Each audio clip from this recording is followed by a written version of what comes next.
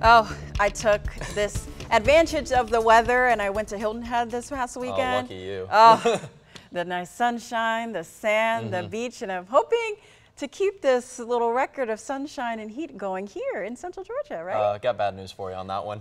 Tomorrow, not going to see too much sunshine and heat. The heat will probably still be here a little bit, but I don't know about as major as it is right now. It is hot outside and feeling like summer as we do get the unofficial first start of summer for Memorial Day weekend right now. 90 degrees down in Lawrence County. Dew point a little bit lower in the upper 60s, but still having an influence, making that temperature feel 3 degrees warmer down in Dublin. So that is the case all across Central Georgia. You're seeing a lot of red on the temperature map, areas in the upper 80s, low 90s. That's not too bad when you look at it because obviously we know in the summertime months, Central Georgia can get up into those upper 90s, maybe even 100 degrees. But as you can see, some areas are feeling over the triple-digit mark, like Eatonton up here at 103. A lot of areas have waned off as we are kind of getting into the cooler down hours of the evening, but still feeling very, very hot across Central Georgia. And when we have these very warm temperatures and all this humidity, you may think pop-up thunderstorms all over the place, but that is not the case today. Just some occasional clouds to give you a little bit of shade.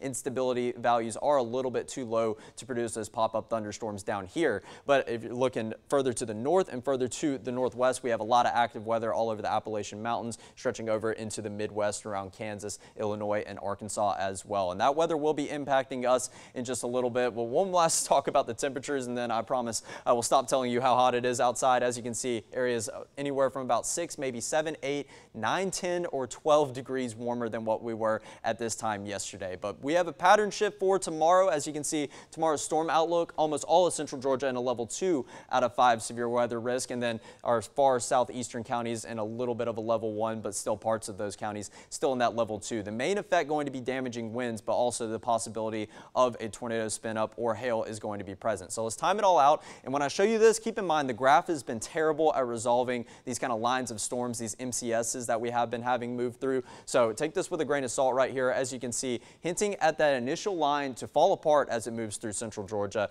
And then for the afternoon hours is when stuff will start to pop on up. Very scattered in nature, not much organization to this whatsoever. But I am agreeing with the fact that we are going to see locally heavy amounts of rainfalls and also a couple of strong to severe storms associated with this line of rain that moves on through. Tuesday's looking clear, still up in the 90s in some spots, and then Wednesday we drop back down, trying to get to that 90-degree mark, but going to struggle, which is fine by me after the heat that we are receiving today. So let's take it to the high-res model. This has been a lot better at resolving these lines of storms that are moving on through, very summer-like. So as you can see, not hinting at that falling apart in our northern counties as it rolls on in here at about the 1 p.m. hour. As you can see, I'll move out of the timestamp right there, and then by about 5 p.m., still scattered about Central Georgia, but still hinting at these cells popping on up behind that main line of rain, which I do believe is going to happen. So it's looking to be a busy afternoon here in Central Georgia before it does clear on out overnight into Tuesday. But for the rest of today, I will go ahead and show you it is not Easter. I forgot to change that, but the grill cast still stands. All green spatulas on the board. So if you're doing any grilling, tonight will be the night to do it as opposed to tomorrow night. So for tomorrow, showers and storms, a level 2 out of 5 severe weather risk. Once again, a high of 92 degrees, going to be a warm one as well. And the 7-day, still 2 days in the 90s, but then we have some 80s and then dropping down to the mid 80s by the time we get to Thursday and Friday. Some slim rain chances due to the sheer amount of moisture, and then another rain chance as we get to the end of next weekend. But after we get through tomorrow, should be smooth sailing from there.